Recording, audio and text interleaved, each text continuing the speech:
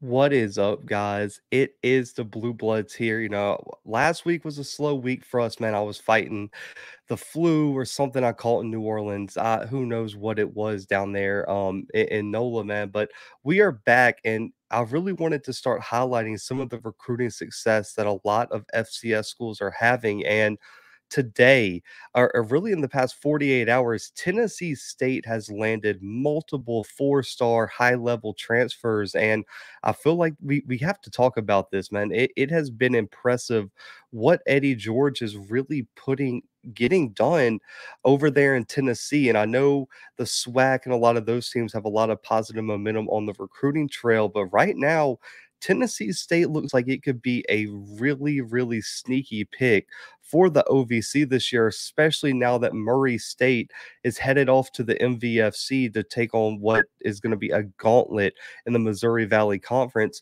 That OVC is really left with only a handful of teams that I think are realistic contenders for the title. And Tennessee State was really one or two games away last year from potentially being in the running for that conference championship. So I think Tennessee State is going to be a sneaky good team this year, but we have to talk about the recruiting success and what that staff under Eddie George is doing up there in Tennessee. And it all starts with just a few weeks ago, they land four-star transfer Ohio State linebacker Kayvon Pope, a consensus four-star prospect formerly out of the state of Virginia, was a top 10 inside linebacker according to both Rivals and 247 Sports.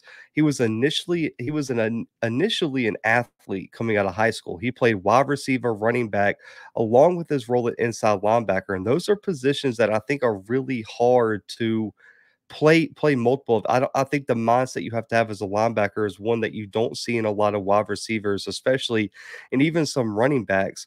His senior year, guys, rushed for over 1,000 yards, 16 touchdowns, had 33 catches with 7 receiving touchdowns, 31 tackles for loss, and led his high school to a state title game appearance before committing to Ohio State. And this guy held offers from everybody in the country: Alabama, Georgia, Ohio State, Michigan. It didn't matter. Pope was wanted by every single team in the entire country. So he goes to Ohio State, commits. He saw action in over 30 games for the Buckeyes throughout his career. He played in 11 of the 14 games, even as a true freshman, on a team where the Buckeyes won the Rose Bowl that year over, I believe it was Washington in that Rose Bowl. But his career stats: 19 total tackles, a tackle and a half for loss, 5 PBUs, 2 interceptions, which he got in back to back games. And he really played mostly a key piece in the special teams aspect of what the Buckeyes were doing. That defense was really loaded, especially at the linebacker spot. And he never really found a strong rotation in their starting lineup, which ultimately led to why this name might sound familiar to some of you guys. He made headlines, of course, storming off the field this year during a game, throwing his stuff into the stands. And he tweeted, it was in that game against Akron, and tweeted F Ohio State on his Twitter after the game. And he also released a series of tweets where he criticized the coaching staff and Ohio State as a whole. In his tweet went as, "You only go to OSU," speaking about Ohio State, "if you want to be," and then released a bullet list of stuff. He said, "Highly disrespected by the coaching staff, treated unfairly," in which in quotations he puts young guys playing before seniors, "looked at as a hoodlum because you're vocal, treated as if you're not a high caliber player because I am. Coach's first program guide. They are not player first. They're not a player's first program. Treated as if players' opinions have no say so because your body and mental health does not matter, and players' point of view can't be seen because coaches claim that it has happened to them." And that's what Pope released on Twitter. He also did apologize for how he handled everything, but you know, regardless if you agree with how he did it or not, he's now headed to Tennessee State after his career at Ohio State. He's going to have 2 seasons of eligibility left as he enrolls for the Tigers, and I think he projects as an immediate contributor as long as everything goes along with fitting into the scheme of what Tennessee State wants to do defensively. And they got plenty of Ohio State connections. I'm not surprised Pope landed here. We all know what Eddie George was at Ohio State, but also their DB coach and Richard McNutt, OSU alum. running back coach Pearson, OSU alum. Even the tight end coach, Mike Brewster, former OSU alum.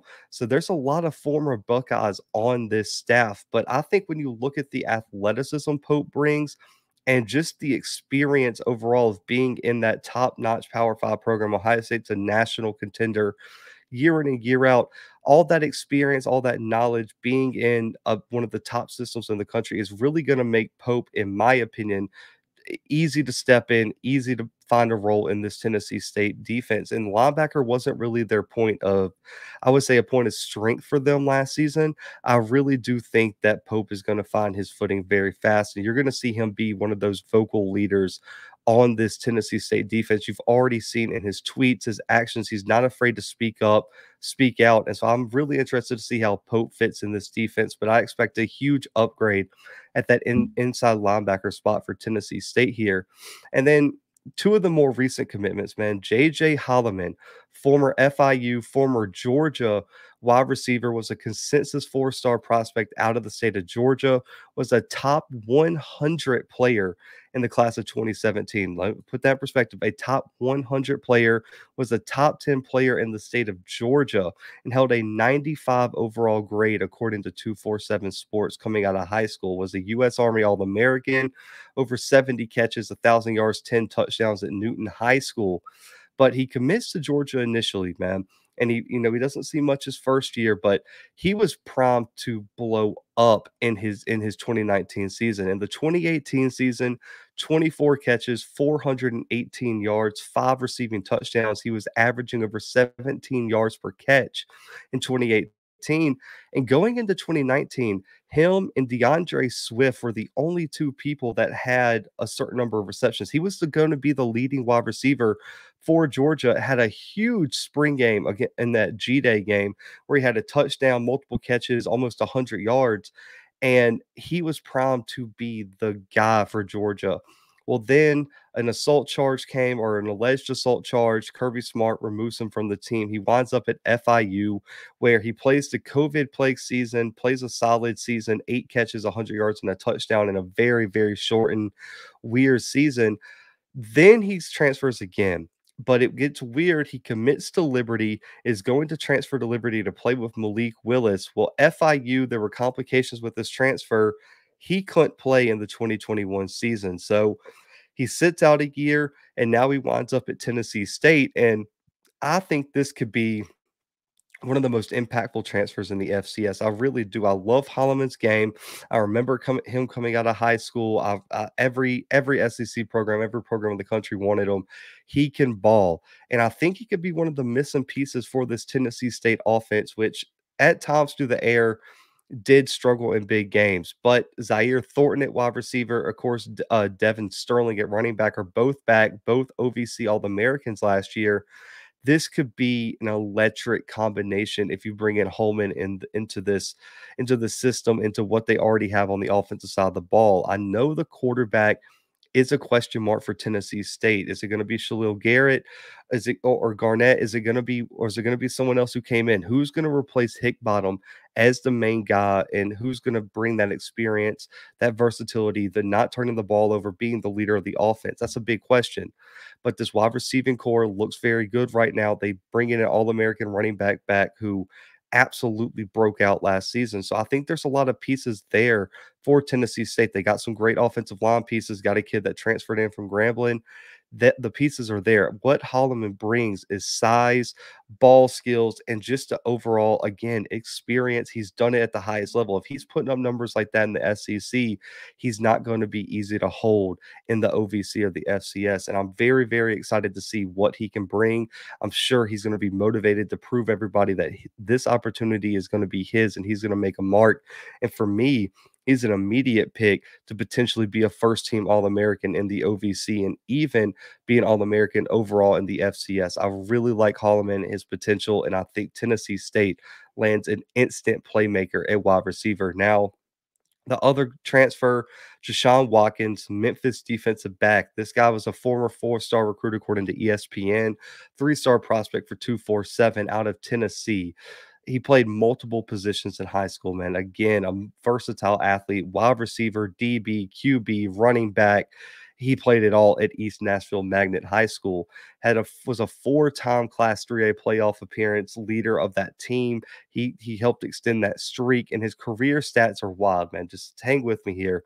Over 500 passing yards, 5 touchdowns through the air, over 500 rushing yards, 10 rushing touchdowns, 43 catches, 641 receiving yards, 9 receiving touchdowns, had over 120 tackles, 8 pass breakups, and 6 interceptions, man. This kid was an impact player at multiple positions. Didn't just play those positions, but was an impact player and was an all-region selection, and actually was, if you go back and watch, at the 2019 NFL Draft in Nashville, was recognized for his achievements in the state of Tennessee at high school football. So this guy has all the potential in the world.